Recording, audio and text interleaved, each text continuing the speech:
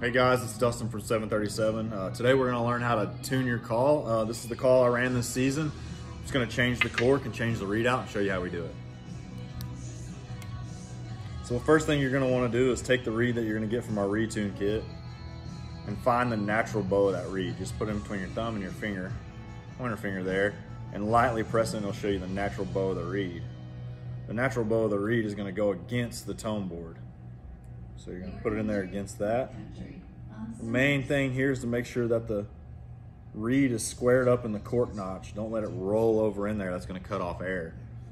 So what we do is we hold it in there with our thumb. We get our little piece of cork, lightly chew it, just put a little moisture in there so it'll slide down. Push it in there, square it up.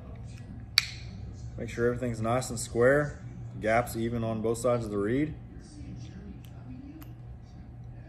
Cut the excess off. And then one thing you can do is you can kind of use your old reed for reference on lengthwise. So if you like the way it sounds, we'll just go ahead and reference that same length. And we'll start cutting it. So when you're tuning a duck call, just the most minute cuts make the difference. I'm talking about a fingernail width. So I'll start there. What I like to do is have a starting point. I'll blow it. If it feels stiff, I know I need to trim a little bit more off of it. And if it's too easy, I know I cut it back too far. So I always like to start a little bit longer than work my way down.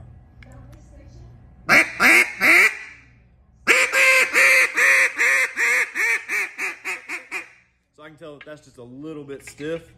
I'm gonna take just a sliver off of that.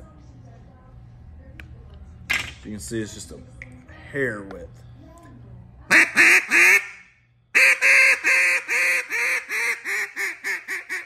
Then I'll just run it through all the different aspects of calling, the feed, the high end, the low end.